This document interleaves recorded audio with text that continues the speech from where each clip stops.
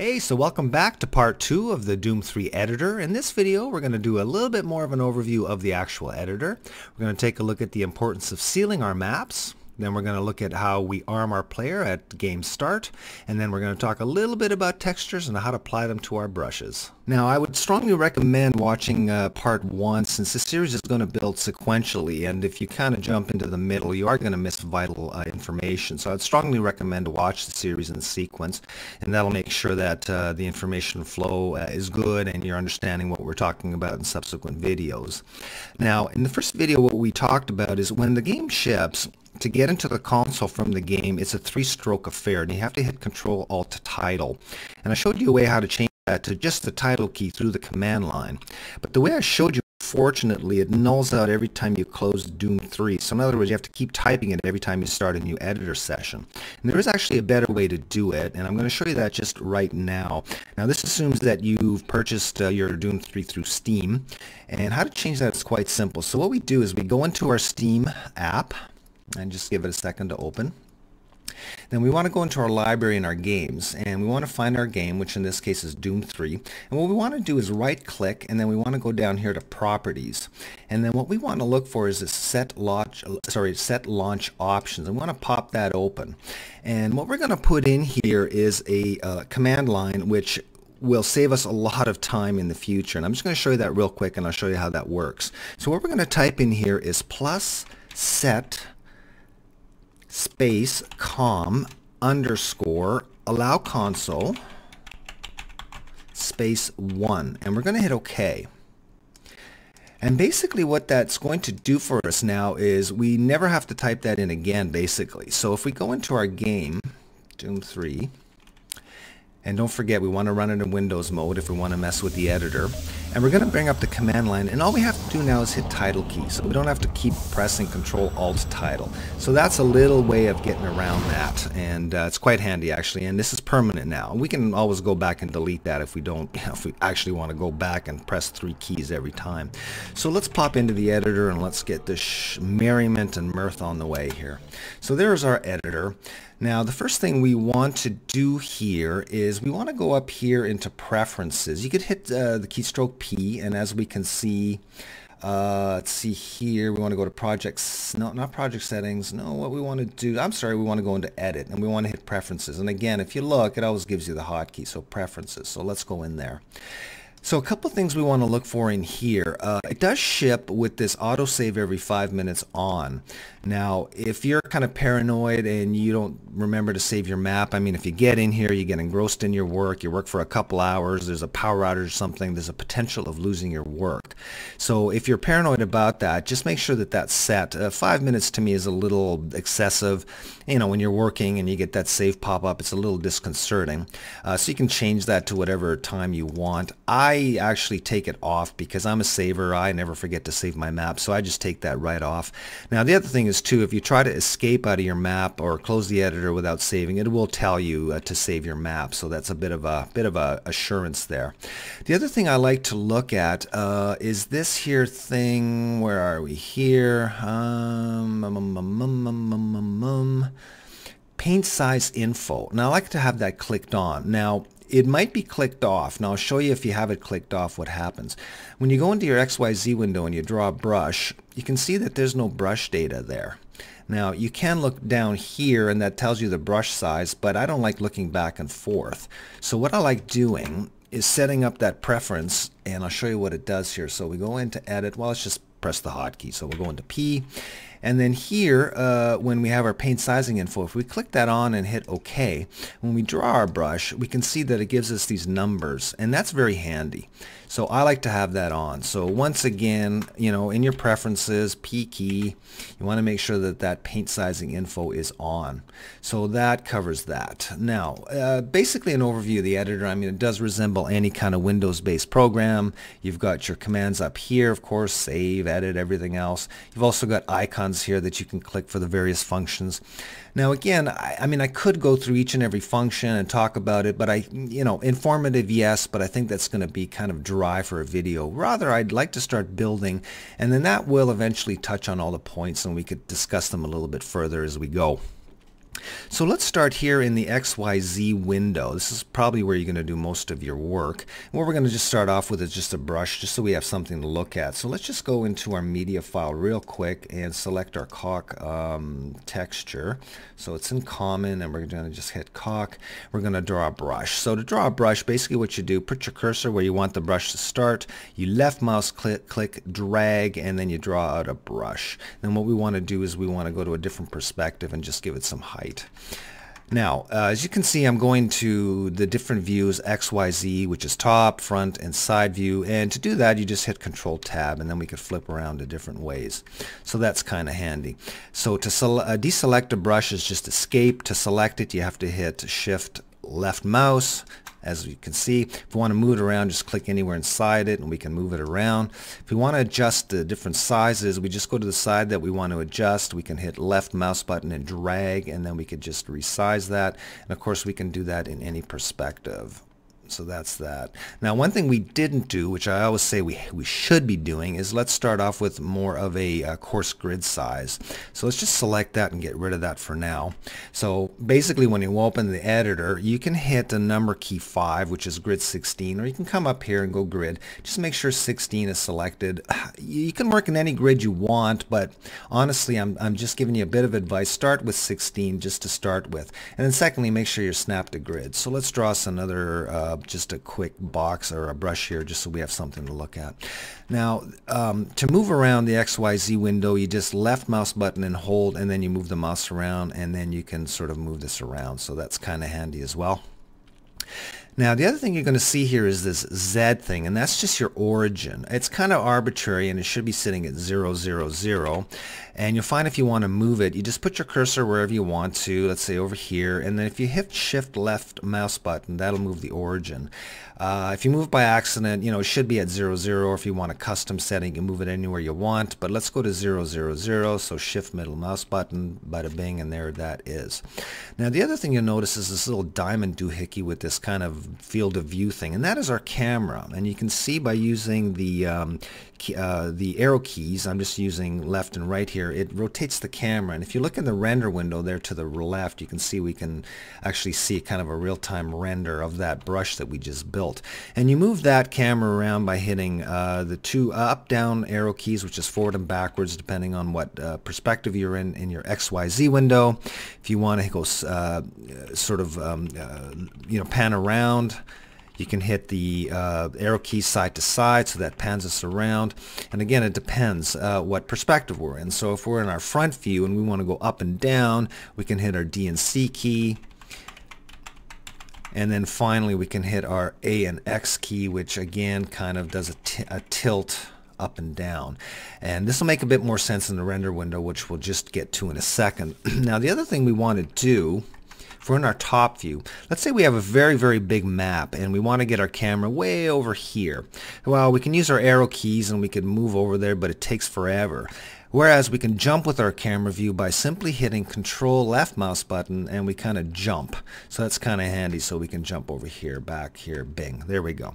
So there's some of the basic commands on the XYZ window. Best thing to do is to get in here and just sort of move around, try it, put a brush in. At first it's going to be rather frustrating. It's like riding a bicycle, but in no time at all you kind of get the muscle memory, and then you can kind of move around these windows in a much more efficient manner. So now let's talk about this render window. So basically this is a real-time 3D render window. It's not really rendering right now. It's just giving us a very sort of basic graphic representation of it. In this window we can actually do a real-time render, just kind of a snapshot of a single frame, just by hitting F3 and F4. But since we don't have any lights or entities or anything, that's not going to really show us anything. If we hit it, it's just going to be black. But I'll show you later on, once we get into a map, how that render window works. But the other good thing to know about this is you can select things from the render window. So again, Shift left mouse button, and you can see that the entity turns red, and that is we have it selected. And it also is selected on our XYZ window.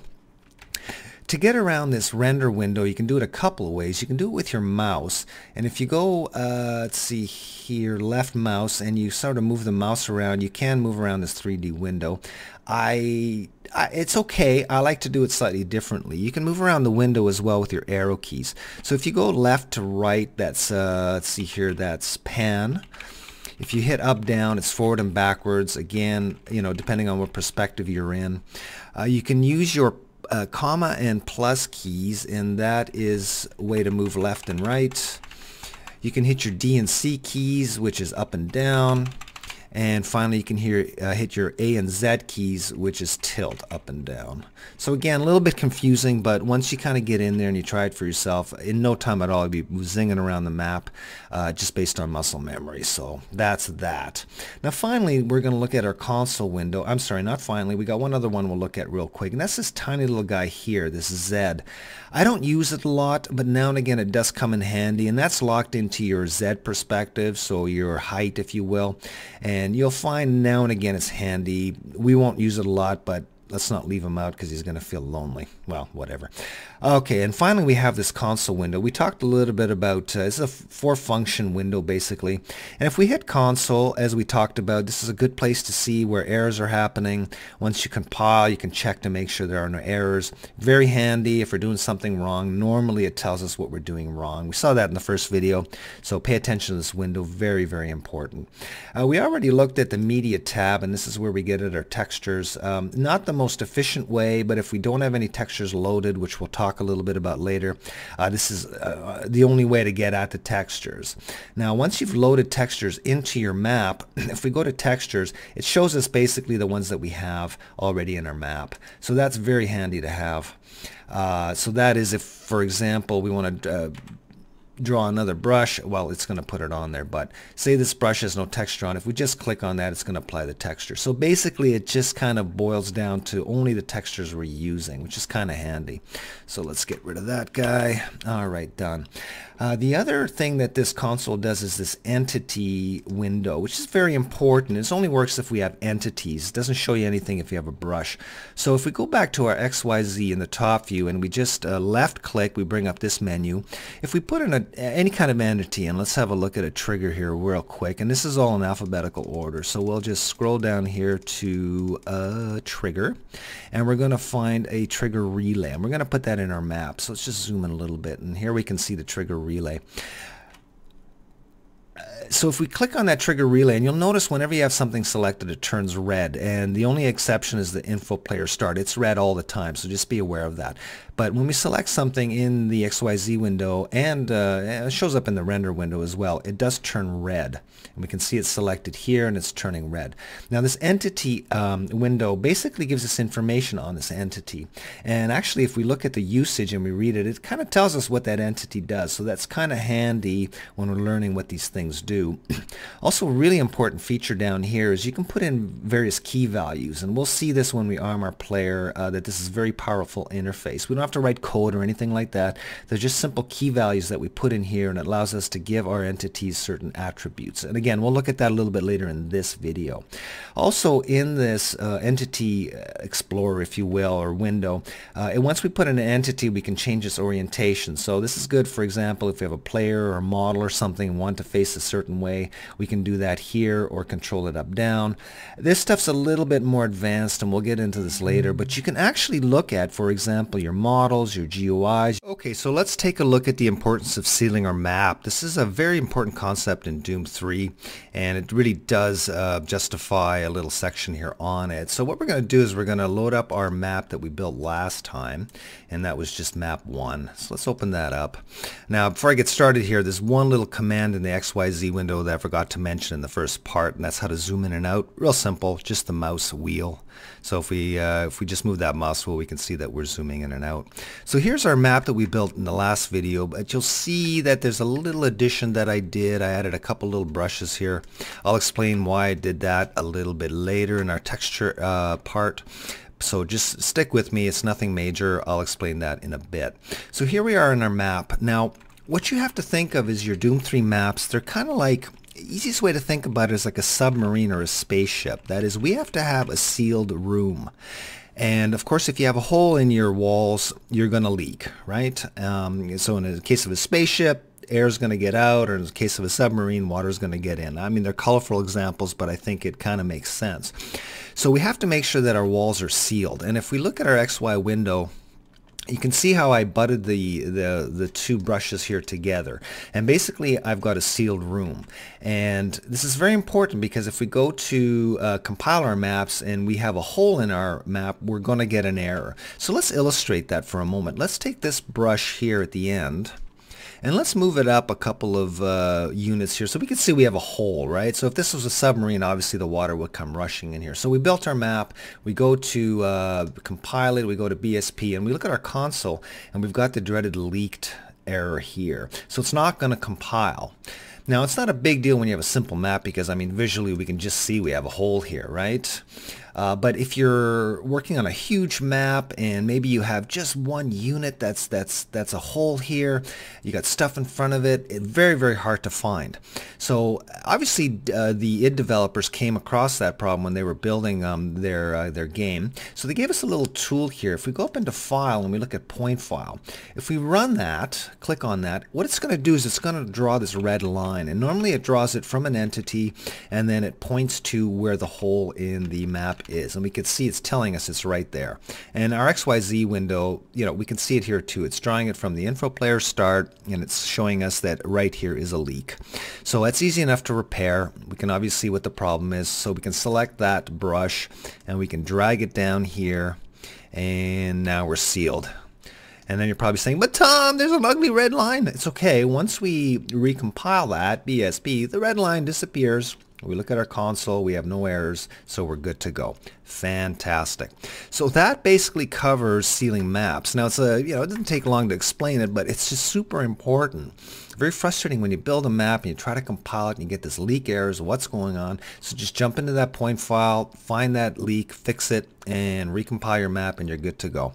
And well, we won't run it because, take my word for it, it's all sealed up and ready to go. We don't have any errors. So that covers that topic. So let's go back in here. Oh, and then one thing I did want to mention, like, okay, so when you edit in Doom 3, I know this sounds obvious, but it's very important. Play the game first. You can't design levels unless you know the game. You have to understand the characters, the mechanics.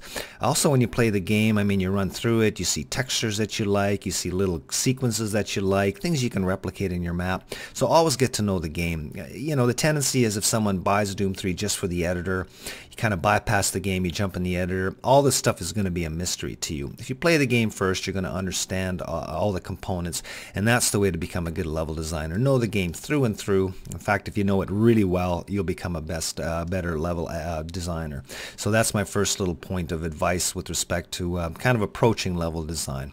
So let's jump out of here, and the next thing we're going to look at is how to arm the player at runtime. Okay, so let's take a look at how to arm up our player. Now, the easiest way to do that is simply by putting in an info player start. He does start in the default with a pistol and a few bullets.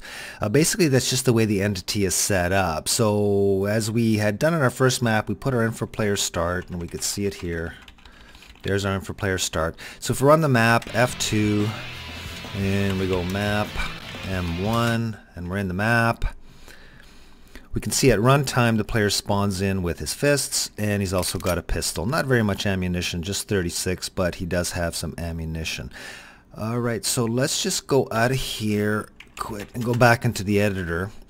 So the easiest way to give him some weapons, oh, and by the way, you can't start the game with the player having no weapons at all, but that involves setting up a trigger and an entity called target remove weapons. I don't want to get into triggers quite yet. We'll get into that when we talk about triggers, and I'll show you how to remove those weapons. But for now, let's just go with what we have. Now, the second way to give the player some additional weapons, like let's say at runtime, we want him to have something a little bit more fancy. So let's just go into our XYZ view here. And what I like to do is I like to just select the floor, because I'm going to just put them on the floor. And just by selecting on the floor, when I put the entities in, they should kind of be on the same plane as the floor. So let's deselect our floor. Let's go to the top view. We're going to right mouse click, and we're going to go down here to weapons. And this is all alphabetical order, so we know we have to scroll down. We get to weapons. And in here, let's just maybe start him off with a chainsaw. Now you have to be careful when you select the weapons. Just choose this line, just says weapon chainsaw. Don't choose _MP, that's multiplayer. I actually don't think that works unless we set it up as a multiplayer. But for now, let's be safe and put in a chainsaw. So there's our chainsaw. Zoom in a little bit. And one thing we do want to check is, let's go to side view and just make sure that it's not colliding in a brush. And we can see here that it's inside a brush. So let's lift it up and just make sure that the origin, which is that little red dot, it's kind of hard to see, but let's see if we can find it. Yeah, that little red dot, that's the model's origin. Let's just, or the entity's origin. Let's make sure that that's touching the floor. Now let's say we want that chainsaw to be facing a little bit differently here. So we could just select that. Let's go into our entity window here, and then we can kind of use these buttons to make it face a different way. I kind of like it facing that way, so let's do that. If we go for our top view, we can see that by clicking this, it does change its orientation, but let's make it face that way.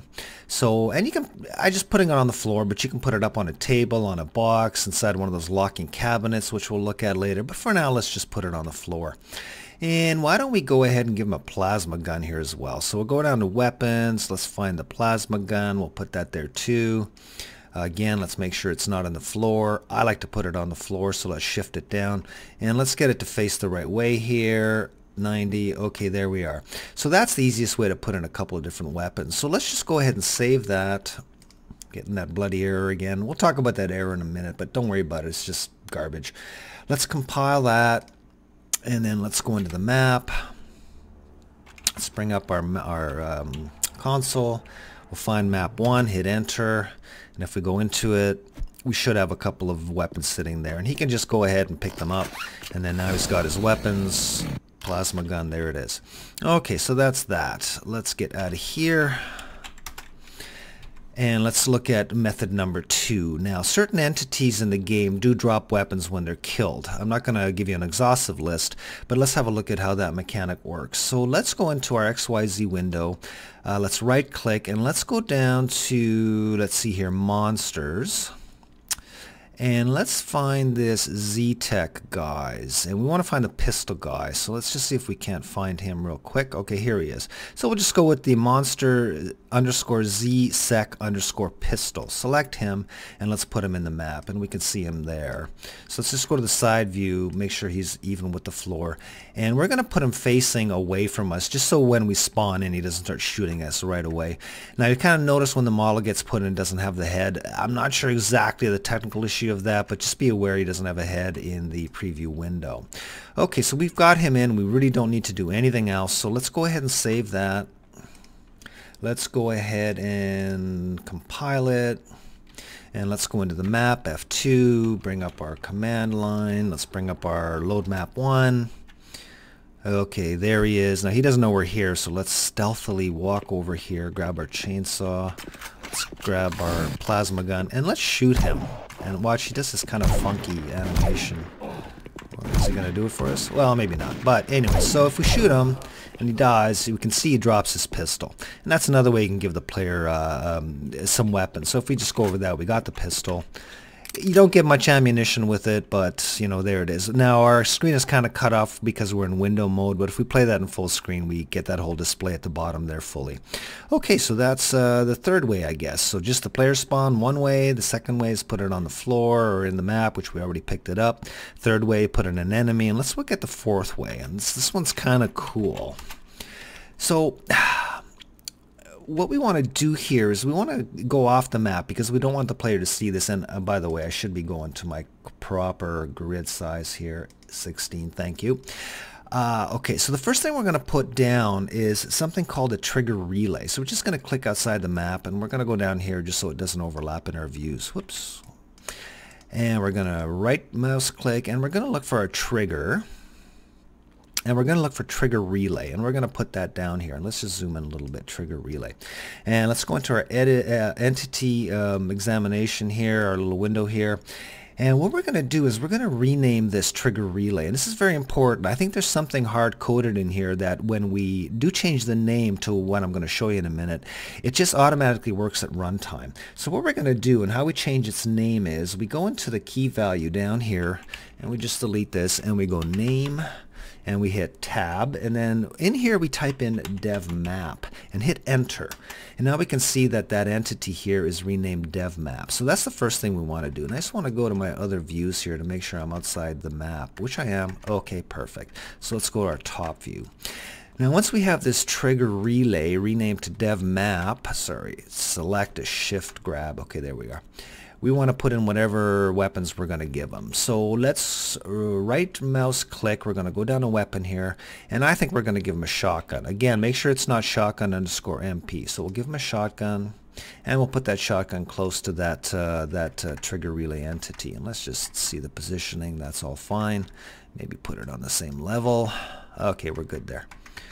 Okay, and then let's put in another weapon. I don't know what we're going to put in here. Maybe a rocket launcher might be nice. So make sure it's not underscore MP. There's our rocket launcher. Let's put it close to the entity. There we are. Okay, good.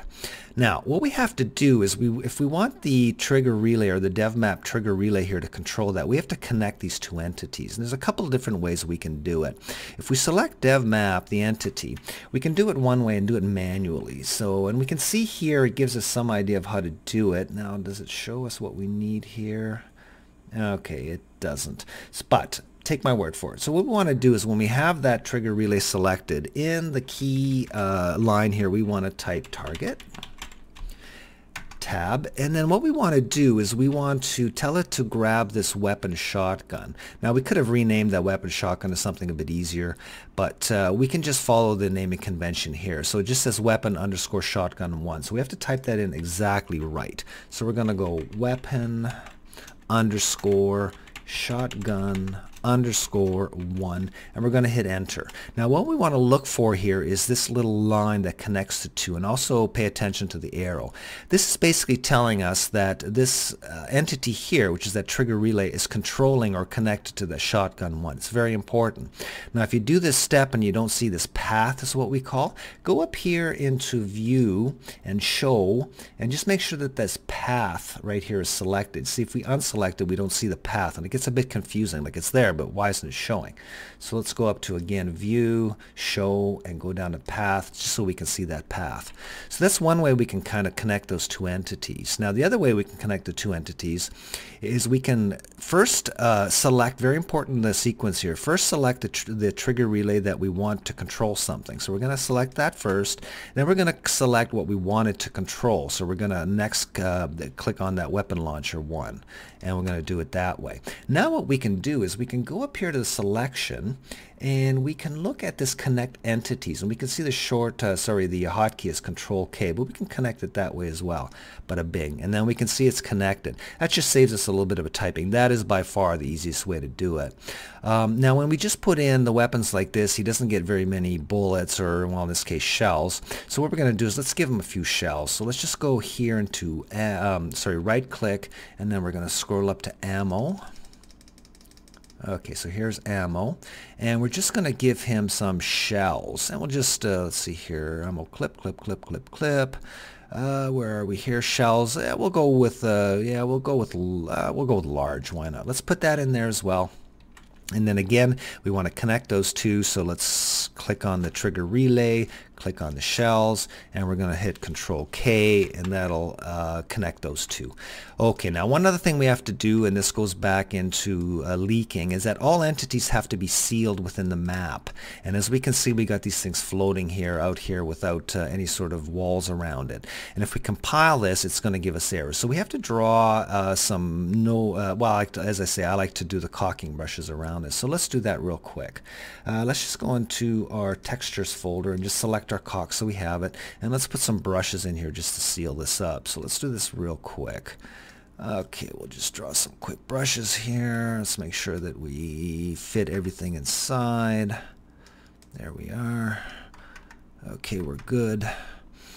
Let's clone that. Let's come down here. Let's draw some more walls here to seal it. There we go. Let's make sure we're good. We are. Clone, put that there, and then finally let's draw some more brushes to here. I'll show you what I'm doing just in a second. This will make sense. Okay, and let's clone that and put it here. Okay, so if we go over here in our render window out to what we just built, we can see we have a solid box here, and inside, if we just click that brush, and if we hit H, we can hide that. And if we look inside, we've got our entities in there. And actually, this is quite handy with respect to all these hiding brushes. So let's just bring that back. Yeah, let's just bring that back.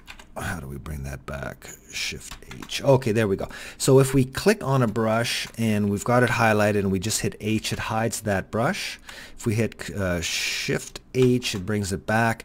Now if we click that brush, another thing we can do is Control Shift H, and this is going to hide everything except what's selected. Not super important right now, but we'll get into that later. But those little keys in terms of hide and that are very handy. And you can also come up here for view, and you can go hide show, and then here it is here, hide selected, hide not selected, show hidden. So that's kind of a handy thing. So let's just show everything. Whoops. Let's just go back and show everything. There we are. Okay, so we've got this set up. It's sealed. It's good. Let's save it. Oh, that error is really getting on my nerves. See, I went in here real quick and I had a look at project settings, and I tried to save the path of where the maps are to D, and still not fixing that. If anybody knows why that error, it's annoying. It doesn't really hurt us, but it's annoying. But if anybody knows how to solve that, I'd be loving you. Okay, so we save this. Let's compile it. We don't have any errors. We're good. So let's go into the map, F2, bring up our command line, and let's just load our map. Okay, and now we can see that on spawn we've got our rocket launcher and we also have our shotgun. So that's another way we can do it. And again, we can just pick them up, entities that we placed, we can nail this guy, and then we can also grab it there. So that's 4 ways you can put weapons into the map. Now again, there is a way you can spawn the player without any weapons. It does involve a trigger and another entity. I'm not going to show that today because again, we don't want to get into triggers. So let's go back to our map and then let's look at our finer sequence, and we're going to look a little bit about texturing. So just give me a moment and we'll do that right now. Whoops, quit.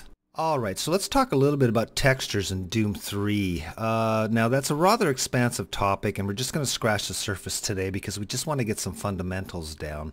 And as I indicated earlier on the video, I did add a couple of little brushes into the map that I showed did off camera. And I just want to explain those a little bit. Now as you saw in the first video, that to apply a texture, we usually, if we don't have anything already on the map, we have to go into this media folder, this texture, and then we have to look through these files, and there's a lot of textures in here, and as you saw me kind of fumbling around to try and find one, it's rather clunky. Now if we've already got textures in a map, what the Doom 3 editor does in this window is it just puts up a list of just the textures that we already have in our level. So I loaded a couple of little brushes, and I put in a couple of textures here just for ease, so I don't have to fish around for them in that big huge long file list here in the media tab. Now also be aware that some of the textures don't seal. So in other words, you know, if you build a perfectly sealed map, when you go to compile it and you're getting leak errors and everything is sealed up and you don't know what's going on, it's likely because the texture you've selected does not seal. This is why I use the cock texture, because I know it does seal, and also the engine doesn't render it, so you get sort of the sealing action without having to actually render a texture. So that's kind of the way I work, and I would recommend that that's probably a decent way to work. So let's have a little bit closer look at these 2 brushes that I added in here. So let's hit shift and select them, left mouse button, and then what we're going to do is we're going to hit a key of what are we going to hit? A key of shift H, Control Shift H, and that hides basically everything we don't have selected. Again, I'm getting a little bit familiar with the hotkeys, so just bear with me. It's been a while since I've been in the editor. You can also get that function through View. If you go down here to Hide Show, there it is, Hide Selected H, Hide Not Selected, Shift Control H, and then Show Everything is Shift H. Okay, so let's have a look at these little brushes that I put in here. So let's just fly over here. Let's just fly over here. Whoops, you select that. And where are we here? There we are. Okay, so let's have a look at this little brush. So first thing we see in our XYZ window is that I talked a lot about drawing brushes in sizes that are friendly to the textures. So if we actually select that, we can see that this brush size is 64 by 64. Now most of the in Doom 3 are kind of factors of 64. It's just the way the artists have built them, usually 64 by 64 pixels. And as long as we keep our brushes in factors of that, we know that they're going to fit on our brushes. Now, you'll see another brush here that we'll show in a minute is actually 128 by 128, but again, it's a factor of 64, right? It's just doubled. Now, in the first video, you noticed that I was kind of fumbling around with trying to texture my brush, and that's because the way I texture my brush is a little bit more nuanced than normal. You'll notice that this is just a primitive polygon, 6 faces, and I put caulking on all the surfaces except the texture that's actually exposed in the game. Now, there's some controversy to this. If we load up one of the original Doom maps that id designed, you'll find that they do not texture their brushes this way. What they do is they just put the texture on all 6 sides. Now, I'm a bit of an optimization hound. I like to try and squeeze all the optimization out of my maps, just to cut down on load times and rendering times and this, that, and the other thing. So I like to just put a texture on one face. And so if we select this brush and then we go to our our texture tab and we hit caulk, now we've got the caulking on all 6 sides. Now what I like to do is just select one side of that brush.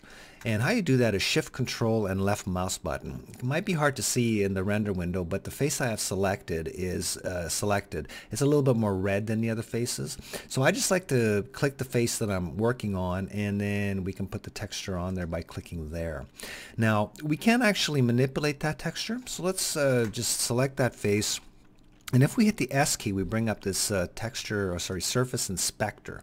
And we can do various things to this texture. We can rotate it, we can scale it up here, we can move it over. If we get kind of messed up and it's all sized differently and stuff like that, we can just hit natural and it'll bring it back to its natural state, like so. This fit and cap are more for texturing patches, so we won't really touch those.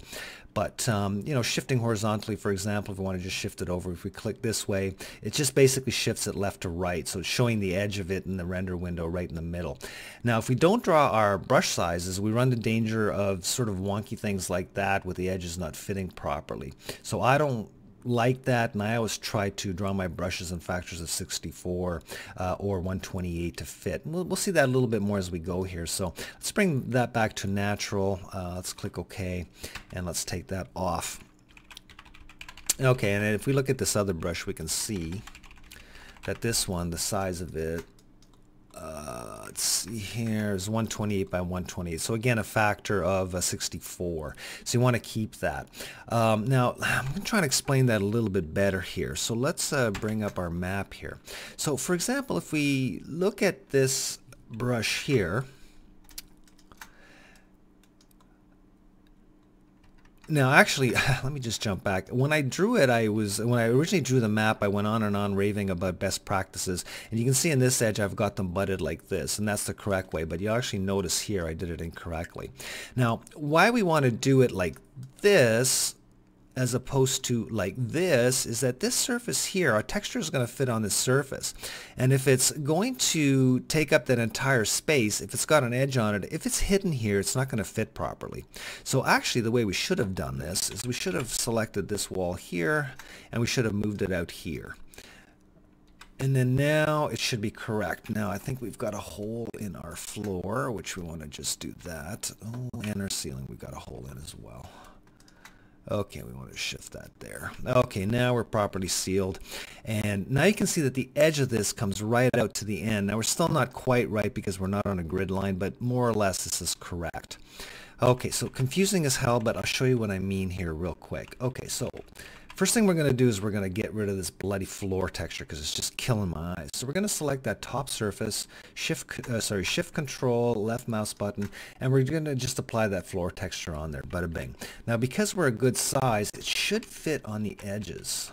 I'll see if I could illustrate that. You can see that the edge fits properly here. If this was pushed in a little bit, it would be cut off. Now it might not be super obvious, and for most mapping it's not a big deal, but really we want to get off on the right foot here and we want to just do this properly. So I want to make sure that this floor is the proper grid, and you see it's fitting in all edges nicely there and over here, hopefully, if everything goes right. Okay, you can see it's not correct. That's because we're not on that grid line. So what we're going to do is we're going to select this floor. Let's deselect that. Select this floor and we're going to move it in here. Okay, there it is on the edge. Perfect. Now we just have to adjust our other brushes. So let's do that real quick. We'll take this guy, put it there. Take this guy, put it there, and then we'll take our end wall and shift them over. And let's just make sure it was sealed here. It looks good. Okay, we still haven't got best practices on our ceiling, so let's go there. Okay, now we've got all our butt joints properly. So it's probably a little bit confusing, but again, get in the editor, try this stuff, and you'll kind of see what I'm getting at here. But these are best practices. As long as you fit these textures along these major grid lines, you should be good. And if we look, we select this floor, we can see that our brush size 1024 by 512. Again, factors of 64, so we're good. So it's kind of like, I said 2, 4, 6, 8, 10, 12, 14, 16. That's not correct. So it should be 64, 128, 256, 512, 1024, those sort of factors. And then this works correctly. So that's very important. And then we can do the same thing on our wall here. Let's select that brush, just that surface. And let's put in that. That's just a little bit more attractive. And if we did it right, you'll see it goes right to the edge. And we actually didn't do this right on the ceiling. And let's have a look at what I'm getting at. See how that's not correct? It should be down a little bit. So what we're going to do is we're going to select this brush here. And let's move it down there. That's the way it should be. And then it's encompassing the entire texture. Is that the way it should be? Hang on. Actually, I think we're good. No, that's the way it's supposed to be. You can see the texture here, it runs up against there. So that's actually good. And if we actually look at our size of our brush, we can see, oh, well, that might not be right either. Okay, I think you know what I'm getting at here, though. This should be going to just under here. Well, let's see. Okay, so it should be going to there. And it does go there. So that looks like it's proper. It might not be perfect, but I think you see what I'm getting at. So let's select that surface as well. Let's put that texture on there. Select that surface there, put texture on there. Now another way we can do this, which is a little quicker, and this is where I was fumbling around. We're going to tell the editor that we want this surface here, so Control Shift and left mouse, and we want this texture to be affected, and what we want to put here is this one. So we just middle mouse click, and it should apply it there, and it has. We're not going to worry about the ceiling too much. Okay, so let's save that. Let's BSP it. Now, if I'm making little mistakes here, guys, just bear with me. I mean, I'm dealing with the editor with the microphone on my face here, trying to kind of have narration and everything else. I hate making excuses, but if I'm a little rough around the edges, I hope you understand. It is a learning process, and I think we're all going to learn here. So did we save it? So we'll just go up to save real quick, or Control S. Let's BSP it, compile it. There we are. Let's go into the map, F2, hit our title key. Ooh, we're really glitching out here. What is going on here? So we're glitching, guys. Okay, we're back here. I just left the glitch in. I could have edited it out. I just wanted to show you that it's no big thing. Sometimes Doom 3 glitches, sometimes Windows 10 glitches. No need to panic. I just went to Task Manager. I shut down the process, reloaded it, and it's all fine. So let's just pick it up real quick. We're just going to load that map. So what do we got here? Map, M1, enter. And if everything goes well, come on. There we go. We've got all our new textures put in place. So that'll cover it for this video. It's part 2. Again, we kind of flew over it. As we progress through this entire process, we will go into everything else in more detail, but I'm just trying to get us off on the right foot here. So I'm going to leave it here. As always, thanks for watching. Please drop us a subscribe. It really does help. Or throw in something in the comments if you have questions, if you want me to demonstrate something, if you have a little bit of input. Please just drop us a comment. It'd be great. Give us a like or dislike. That's great too. Again, if you want to see more of my videos, go to the channel. It's Tom's World. And for now, I'd like to thank you again. Stay well and all the best. Woo!